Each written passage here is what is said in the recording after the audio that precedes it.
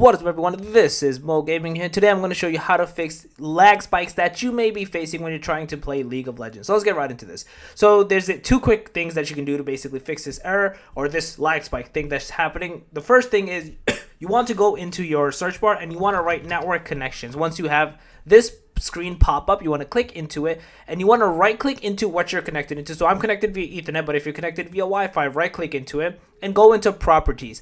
In here, we're going to click into Internet Protocol version 4, TCP/IPv4, and go into properties. We're going to update it from automatic, because that's what yours is going to be on, to use the following DNS addresses. We're going to change it to Cloudflare's, which is 1.1.1, and alternate is 1.0.0.1.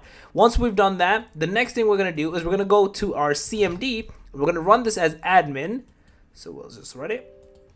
And we're going to write ipconfig /flush DNS. We're going to let this run. It's going to say Windows IP configuration. Successfully flush the DNS resolver cache. Basically close this out, close out Riot Games, turn it back on, play the game. You should be good to go and you should not have lag spikes occur any longer. So yeah, that's basically it. If you guys like the video, please smash that like us up. If you guys are new to the channel, make sure to subscribe, click that notification bell. I'm going out. Peace.